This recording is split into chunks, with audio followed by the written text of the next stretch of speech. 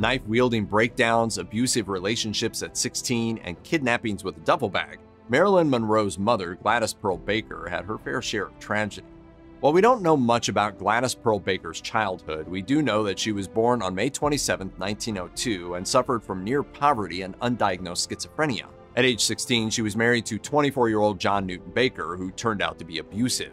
Considering all this, it's not hard to understand why she chose to give away her daughter Norma Jean to foster care, only 2 weeks after she was born in 1926. Baker and her husband had 2 other children, Jackie and Bernice, before they got divorced in 1923. She received custody of the kids, but he kidnapped them and fled to Kentucky. It's unclear if Gladys then stayed behind in California or moved there. At one point, she briefly remarried to Martin Edward Mortensen, from whom Marilyn Monroe gets her legal last name. But Gladys claimed that Monroe's father was actually a co-worker at Consolidated Studios named Charles Stanley Gifford. Gladys and Mortensen separated after less than a year, and Norma Jean's paternity remained unclear her entire life. Her early years were spent in a stable, very religious home in Hawthorne, California, with her foster parents, Ida and Wayne Bolander. Meanwhile, her mother barely made ends meet as a film cutter at RKO Radio Studios in Hollywood. Gladys Pearl Baker wanted to play an active role in her daughter's life, but visits to the Bolander household and sleepovers at her apartment quickly turned dangerous. On one occasion, she showed up when Norma Jean was 3 and stuffed her in a duffel bag, though Ida Bolander managed to stop her. Over the years, Gladys continued to request the Bolanders return her daughter to her, but they refused, and Gladys tried to get herself together. By the time Norma Jean was 7 in 1933, her mother had gotten a loan for a house and taken in actors George and Maud Atkinson to help cover costs. Alas, this brief upturn in fortune came to an end later that year. Gladys received news that her son Jackie had died, almost the same time she learned that her grandfather had hanged himself and her entire studio was going on strike. Then in 1934, she suffered a nervous breakdown. Reports described her wielding a knife in public and claiming that someone was trying to kill her. She was then institutionalized at a state hospital in Norwalk, California. To learn that she was my mother was quite a shock. It was the woman with the red hair. This is where things get truly horrific for both mother and daughter. Norma Jean's foster care passed to Gladys's friend Grace McKee. Around this time, the future movie star's aspirations started to take off. McKee was a busy lady, though, and she asked the judge to grant Norma Jean half-orphan status, which allowed her to live intermittently with other caregivers. While Norma Jean passed between 10 homes and 1 orphanage from 1935 to 1942, her mother passed between hospitals, and they saw each other only sporadically.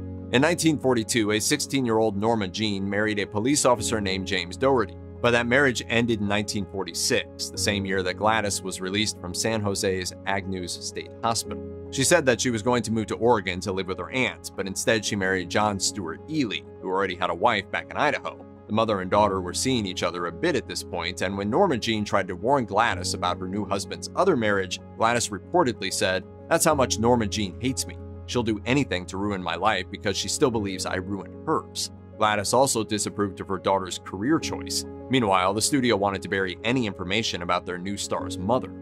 As Marilyn Monroe began to star in movies in the late 40s and early 50s, she went along with the story that 20th Century Fox urged her to tell. Her parents had died and she was an orphan, and she had no idea who they were.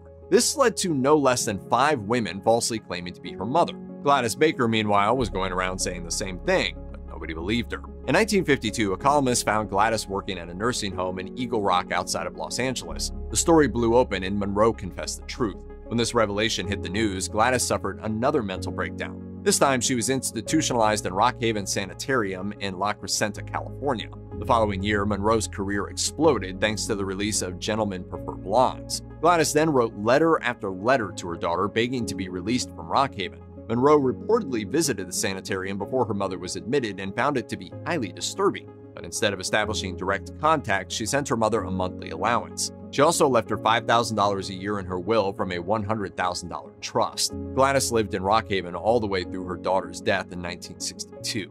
Please, Mother, what do you think I should do? I think that you should stop coming to see me because you never ask me how I'm doing.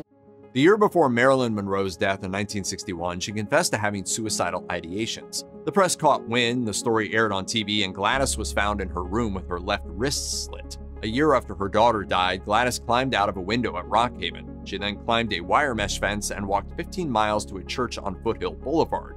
She huddled near a water heater for warmth in the church's utility room. When the police found her, she said she'd run away to practice Christian Science teaching. She was then taken back to Rock Haven. She was eventually released and moved to Florida, where she died of heart failure in 1984. There's been speculation that Monroe inherited an unspecified mental illness from her mother, though she was never diagnosed. There is indeed a genetic component to mental illness, although shared environmental factors between parents and their kids can make it hard to pinpoint.